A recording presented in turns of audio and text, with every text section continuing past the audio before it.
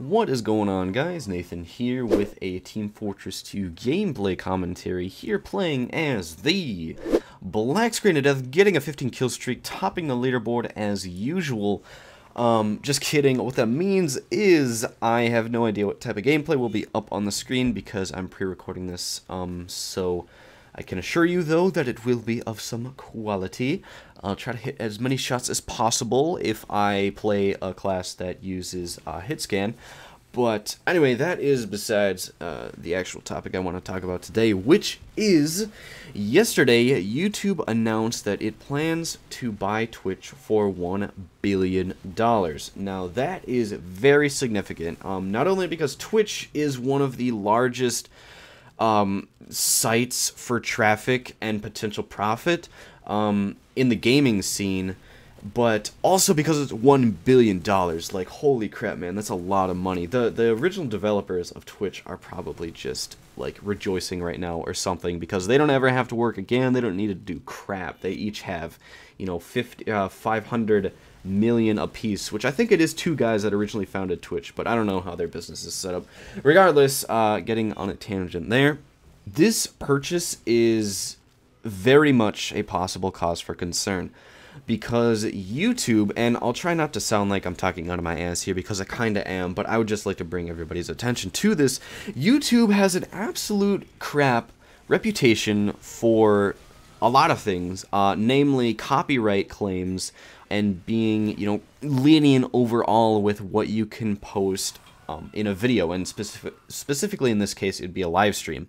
The thing is, on YouTube, their policies and their systems are really bad. There are very few humans actually controlling YouTube. Most of their system is actually automated. So if I were to submit a copyright claim on X video on YouTube, there probably isn't going to be a human that will actually look over that. Instead, it will just automatically say, hey, your video is copyright claimed. It will unmonetize it automatically without even proof.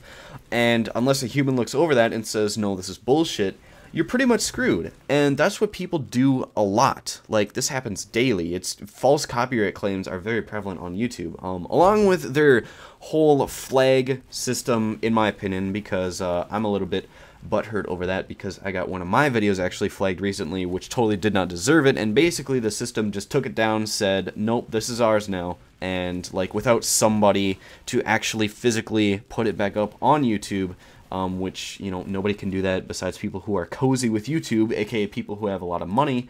You're pretty much screwed, and that's that. But once again, I will regress back to my original topic here.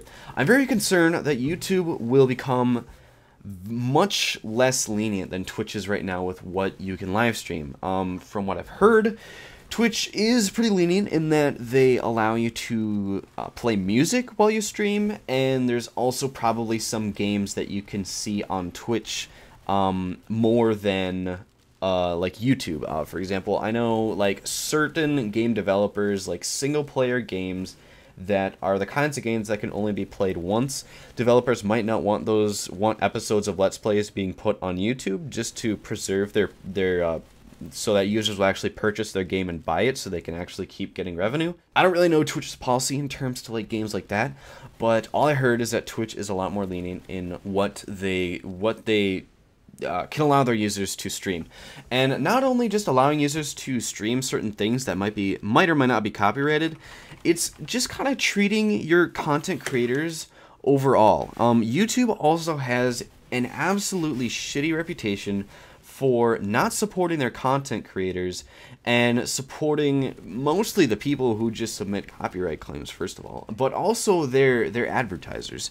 I can't give an exact example, but it's like YouTube always cracks down on the video creators, and like the video creators are the people who earn them money, basically. Like without a video to put an ad on, you're not making money because there's no video there to monetize. But anyway, that's enough on that topic. The second thing I wanted to talk about here is something that surfaced while I was reading the article on the fact that YouTube was going to buy Twitch. And this is on Variety.com. If you just want to Google Variety space YouTube to acquire Twitch, I'm pretty sure it'll be the first result, being this is a pretty popular website.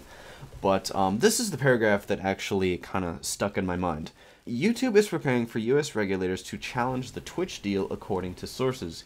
YouTube is far and away the #1 platform for internet videos, serving more than 6 billion hours of video per month to 1 billion users worldwide. And the company expects the Justice Department to take a hard look at whether buying Twitch raises anti-competitive issues in the online video market.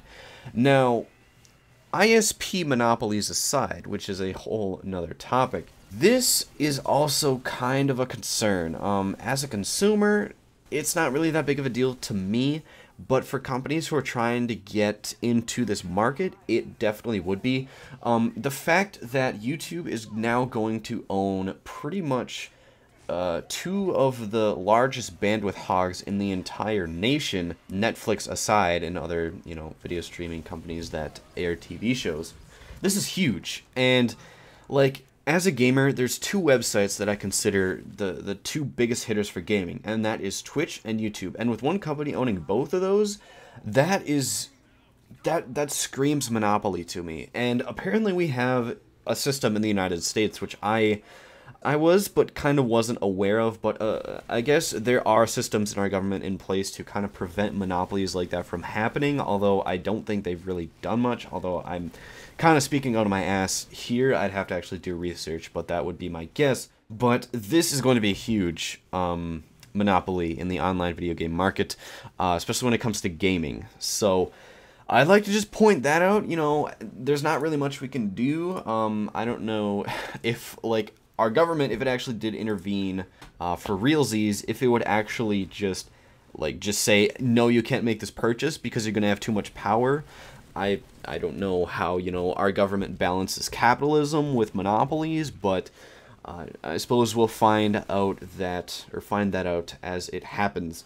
And the third thing I want to talk about is the integration, not only of Google's policies / YouTube's policies, but the integration of Google+. I do not want to see one single Google+ sign-in, Google account sign-in for Twitch ever. I'm so done with YouTube forcing its users to be a part of Google+. I am so sick of Google trying to shove Google+ down their users' throats. It was a bad investment. They should have abandoned it long ago because nobody on the internet wants it. If they haven't, it takes one day of surfing Reddit to understand that nobody wants to be a part of Google+. People are just not into it. That's what Facebook is for. That's what Twitter is for. You don't need Google+, and I don't want this to be another extension of freaking Google+. Now, you have to be on Google+, and every time you comment on a Twitch stream, it'll tweet, or not tweet, it'll post to your Google+ profile. Fuck that shit. I'm so done with Google+. That was more of just an angry rant more than I don't know. Anyway, that's pretty much all I wanted to say for you guys today.